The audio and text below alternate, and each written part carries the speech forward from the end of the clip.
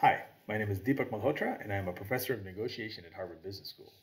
I'm also the co-author with Max Bazerman of Negotiation Genius, and I'm the author of Negotiating the Impossible.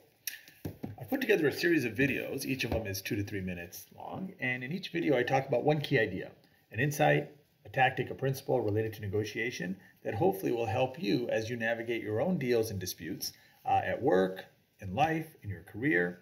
In this particular clip, what I want to talk about is a problem that salespeople often run into. Now, the principle, the idea is much more broadly relevant, but I'll give you the example of a situation that occurs often in certain companies that I work with. I work with companies and sales teams that are often on the cutting edge of certain technologies. It could be cybersecurity, biotech, enterprise software.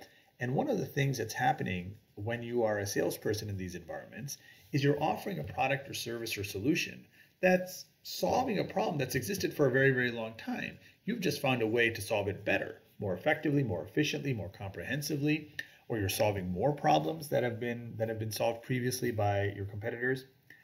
The problem the salesperson will sometimes run into is that because of this technology being new and innovative and better, it's also often more expensive. And when you show up to the customer and to the buyer, the reaction is often something like, wait a second, this is like 5 times more expensive than what other people charge. This is like 2 times or 10 times more expensive than what your competitors are charging. Nobody pays this much for this kind of thing. Or the reaction is, this is like 5 times more expensive than doing nothing. I can't justify this. In a moment like that, when a potential buyer says something like, this is 2 times or 5 times or 10 times more expensive than your competitors, nobody pays this much for this kind of thing. The worst mistake, in my experience, the worst mistake a salesperson can make in that moment is when the salesperson apologizes for their price being too high. Now, I'm not suggesting they say, oh my God, I'm so sorry, please forgive me. They don't apologize in that way, but they seem apologetic. Hey, I understand there's going to be some sticker shock here, or yeah, I understand this is probably not what you're used to paying. And if this is about price, certainly we can discuss that. The moment you move in that direction, you've just handed the other side the license to haggle with you on price. You've just legitimized, you've just agreed that these reference points that they just gave about other prices from certain competitors of yours that are cheaper are an appropriate reference point. You've basically said to them that even you don't really believe the price is appropriate or is legitimate. And so haggling on it seems completely acceptable. But if you truly believe that the value you bring to the table justifies your price, what you don't want to be doing is apologizing for your price being what it is. Rather, what you want to be talking about is the value you bring to the table.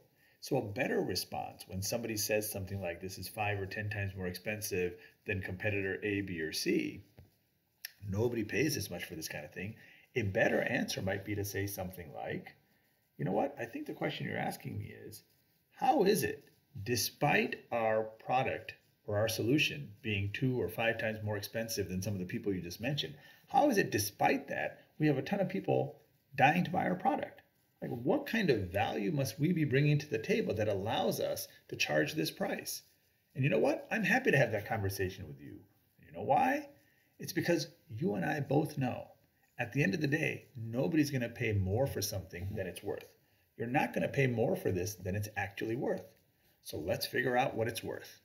And then you move the conversation towards the value proposition rather than getting hung up and stuck on a price haggle alone. Now, I'm not suggesting never apologize in your life. Far from it. If you do something wrong, you apologize. You own up to it. If you don't bring any value to the table and you're charging a ton of money, I suggest you apologize and lower your price. But if you think the value you bring to the table justifies the price that you are proposing, then instead of apologizing for it, getting defensive, backtracking, or legitimizing the reference points they just gave, instead what you want to do is shift the conversation to value rather than the cost or price. And in doing so, you might be able to achieve a deal that creates a lot of value for the other side, but also rewards your side for the value it created. Good luck.